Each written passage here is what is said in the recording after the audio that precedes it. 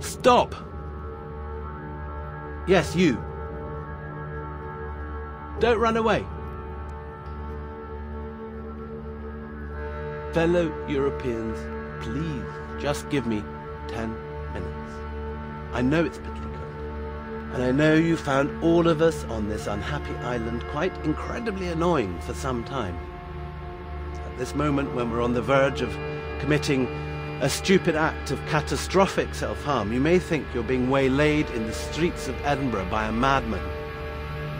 But just 10 minutes, that's all I ask. I won't be long. Come close, sit down if you'd like to. Listen.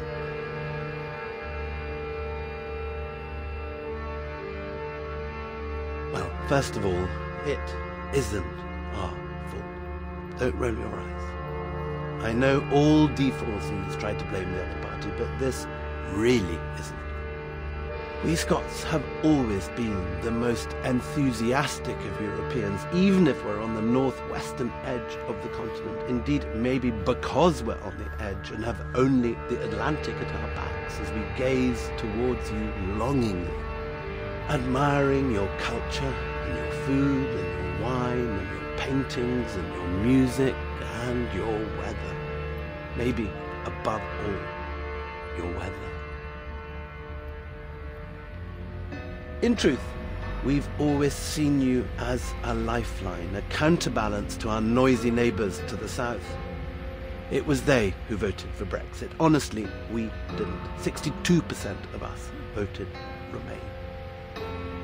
We always knew that we would not be taking back control of anything. Instead, we are ceding control and losing our best friends and natural allies in the process. It's about much more than money. It's about who we are, where we come from, what we believe in. It's about who our real friends are and who we can trust, who we love.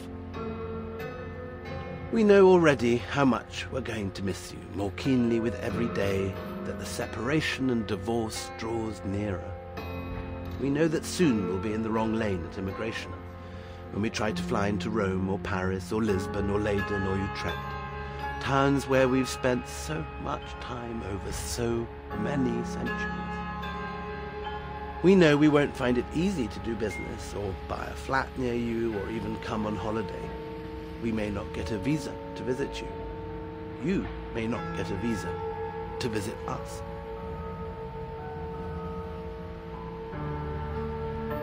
I grew up in the borders in the 1970s, constantly surprised how, even in the wildest moorlands, links with the distant parts of Europe seemed to lie under every clod of soil.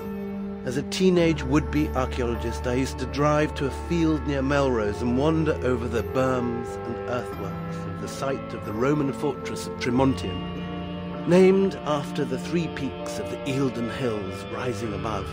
In Edinburgh, in the old Museum of Antiquities in Queen Street, I vividly remember when they put on display the astonishing silver masks of the cavalry officers that the archaeologists had dug up there. In one, the face was completely intact. There was something deeply hypnotic about their silent stare, their fleeting expressions frozen in silver, mouths forever open, startled as if surprised by death itself. Their huge vacant eyes stared out with all the nakedness of the departed soul. I remember peering through the glass at them, trying to catch some hint of the strange sights that these southern Europeans saw in first century Scotland, what they made of the Votadini of Troprain Law or our proto-Pictish ancestors, among whose fortresses was one that now lies under Castle Rock. The smooth, silver-gleaming, neoclassical faces stared me down. But I learnt that you never knew where you might run into the oldest ghosts of continental European culture haunting the most surprising and remote parts of Scotland. One Easter holiday, my parents took me to Galloway, where they hired a cottage near Castle Douglas.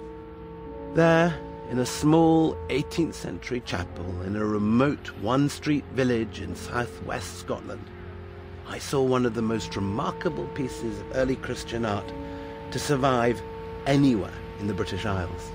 The Ruthwell Cross, which dates from the early 8th century, stands some 5 metres high. A fantastically elegant, sophisticated, intricate creation. One side has the Eucharistic vine scroll full of plump Mediterranean grapes, symbolic both of the sacrifice of the Mass and the tree of life. And on the other face were swirls of carpet-like interlace with intricate knots, perhaps copied from some Roman floor mosaic and used as a talisman to keep the devil at bay. Nearby there was an image of the gospel story of the healing of the man born blind, representing the opening of the eyes of the heathen. Below was a panel showing Mary Magdalene washing the feet of Christ, a symbol of conversion and repentance. In it, Christ is wearing a toga. It's a deeply Hellenistic image, maybe copied from a Greek icon, sculpted by an 8th century inhabitant of Scotland. I remember being taken to see the cross and descending the circular stairs into the pit where it's kept, and being astonished at its sophisticated, classical beauty. Who had made these images? What was this exotic Romano-Byzantine masterpiece doing in the middle of sleepy rural Galloway? Nor was it just a one-way traffic. The Celtic monks of Iona received visits from a Gaulish traveller named Arculf, who told them of his visits to the holy places of Palestine. As a teenager on my first visit to Italy, I was astonished to find a very Scottish, Celtic-looking reliquary sitting in the monastery of San Salvatore on the slopes of Mount Amiata in Tuscany. It was left by some 9th century Scottish pilgrims heading along the Via Francigena on their way to Rome.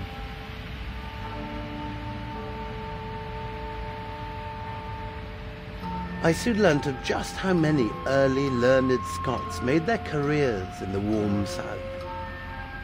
My favourite were the tales I heard of another young borderer, Michael Scott the Wizard, also from Melrose, who in the 13th century ended up travelling to Rome, where he briefly became tutor to the Pope. He went on to Toledo, where he acquired a sophisticated knowledge of Arabic. He began to dress in Arab clothes and developed a passion for Islamic literature, mathematics, medicine, alchemy, and astrology.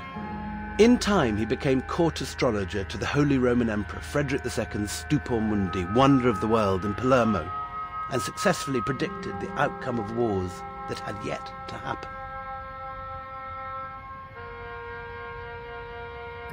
Scott's dark magic even enabled him to foresee his own death, which he believed would be caused by a stone falling on his head. As a precaution, he wore an iron helmet at all times, but according to border folklore, he took it off while taking Mass in Melrose, and, as predicted, a small stone did indeed fall on his head, causing his death in 1235. He is the only Scot to appear in Dante's Inferno, where his reputation as a necromancer won him a posthumous place in the 8th circle of hell, enduring horrific tortures in the company of other distinguished sorcerers, magi, and enchantresses.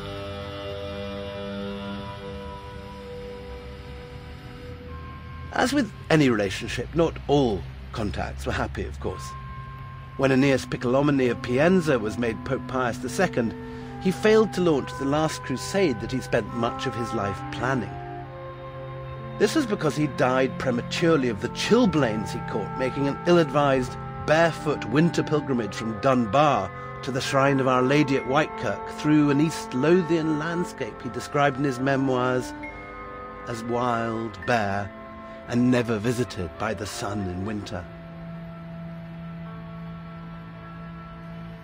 The old alliance between Edinburgh and Paris led us into close political union with the French court, and led to a succession of marriage alliances with European grandees like Mary of Guise, who brought over from the continent waves of European architects, painters, and musicians to beautify our buildings and act like leaven on our arts and literature. Our European links lasted long after the old alliance lapsed at the Union, and long after Bonnie Prince Charlie himself, descended from a Medici, retired to drink himself to death in his Florentine palazzo. Scottish castles were built with pointed turrets like witches' hats modelled on those of the Loire, and Scottish domestic houses had crow-step gables based on those in The Hague or Amsterdam. The red pantiles that roofed the steadings of East Lothian first came over as ballast from Rotterdam. Allan Ramsay learnt his skill in portraiture in Naples.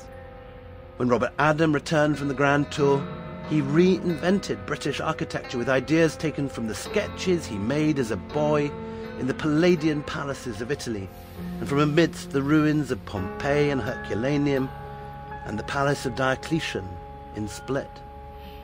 Colin Campbell of Corder's architectural ideas, also brought back from his Italian travels, became the basis for the architecture of the new city of St. Petersburg.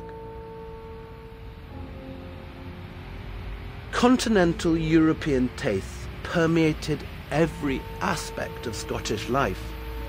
We drank claret from vineyards that Scottish vintners brought up in the Bordeaux, and port which Scottish families like the Cobans and Sandemans made from their estates in the Portuguese Douro.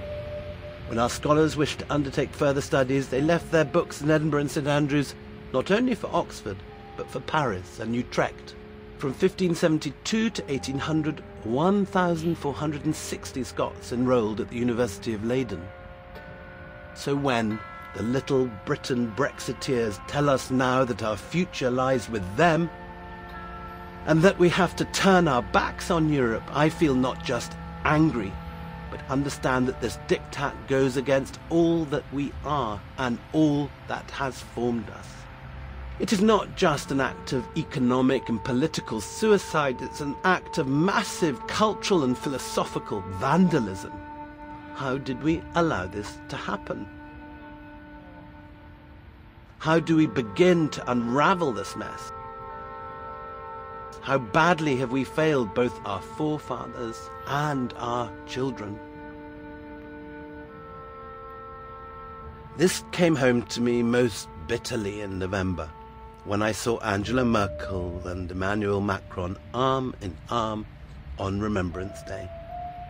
They both braved the wind and rain in a way that President Trump refused to do, to remember all our dead, and to learn the lesson that we must all come together to make sure it never happens again. I understood then the scale of what had been achieved in the last 60 years by a continent which had torn itself apart so often.